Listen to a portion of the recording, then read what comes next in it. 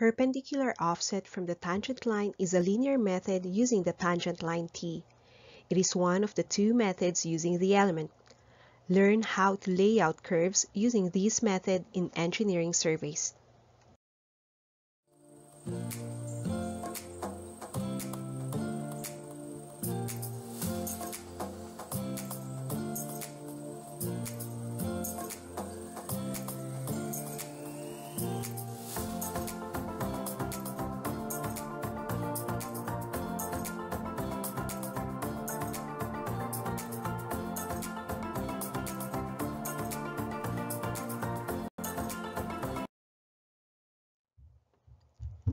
In perpendicular offset method, one has to know the length of the tangent line in order to take regular intervals from it to trace the curve.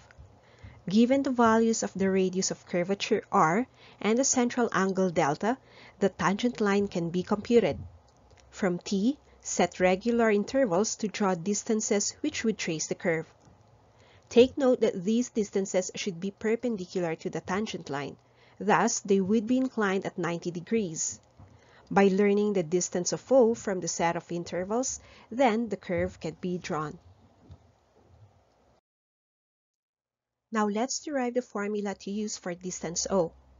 Say we have a simple curve with radius r and central angle delta. From the elements of a simple curve, tangent line t is computed as the radius r multiplied by the tangent of half of the central angle delta. By knowing the tangent length, work with an interval. Always keep in mind that closer intervals will yield more accurate curves. In the derivation, we use x as the desired interval, and we are set to figure out O, or in this case, distance of O sub k. By projecting line O sub k perpendicularly from the tangent line to the curve, the point of intersection will still be r distance from the center, and we project a line to r near the point of curve to produce a triangle. Extracting the triangle, the sides would be x and r minus O sub k, while the hypotenuse is r. This is a right triangle, so by adopting Pythagorean theorem, we can say that the square of the hypotenuse r is equal to the square of the sides x and O sub k. Let's extract O sub k, so isolate the term on one side, then take the root of both terms, leaving r minus O sub k is equal to the root of the quantity r squared minus x squared.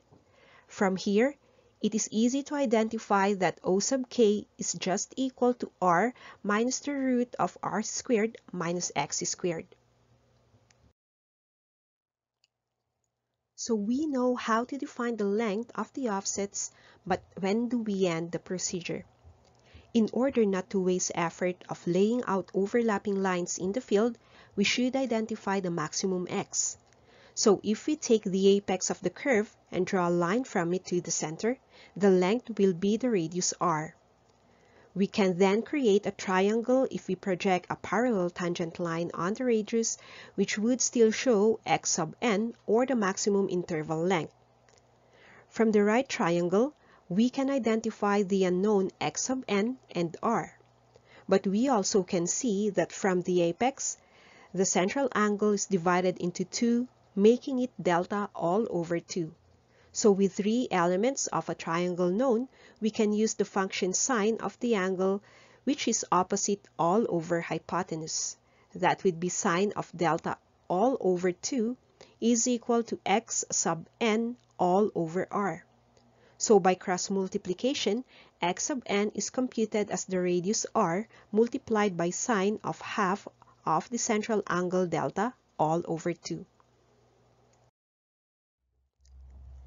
Let's check a simple application. Say that we need to set a curve with r of 100 meters and angle of intersection of 45 degrees using 10-meter intervals. First is to determine the length of t, which is simply the radius multiplied by tangent of delta all over 2. That is 100 times tangent of 45 all over 2, giving us 41.4213 meters. Before we start laying out lines, determine the maximum length of the interval using the formula r sine delta all over 2, and by plugging r and delta, x sub n is solved as 38.2683 meters. Next, we can compute for the offsets through intervals of 10, so by using a table of x from 0 to the maximum 38.2638, use the formula previously derived to determine the lengths, which would turn out as 0, 0.5013 for 10 meters, 2.0204 for 20 meter interval, 4.6061 for 30 meters, and 7.6120 for the maximum interval of 38.2638. By this time, we can trace the curve by starting at PC and lay out the tangent line distance, which is 41.4213 meters. Take regular intervals of 10 meters until 38.2683 meters, then lay out perpendicular offsets. Such offsets will be measured as per the values of O sub k determined from the computation, so after having the left half, take symmetrical tangent lines and offsets on the other side. Then lastly, draw a curve from the end points of O.